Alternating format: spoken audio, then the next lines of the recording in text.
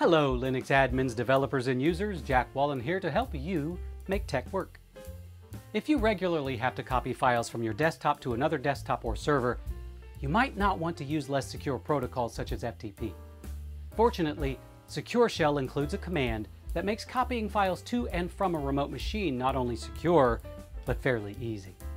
Let me show you how it's done. All you'll need for this are two machines, both of which have SSH installed. The SCP command does work with SSH key authentication, so if you have it enabled, you shouldn't have any problems with the command. How does it work? Easy. Say for instance you have the file trtest in the documents directory on your desktop computer, and you want to copy it to your home directory on a machine at IP address 192.168.1.161.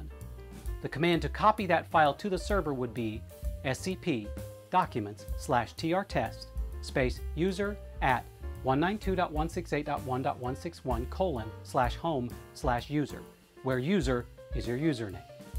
You'll be prompted for your remote password. Upon successful authentication, the file will copy to the remote server. If you want to copy that file from the remote server to your documents directory on your local machine, the command would be scp user at 192.168.1.161:/home/user/trtest space /home/user/documents, where user is your username. And that's all there is to it.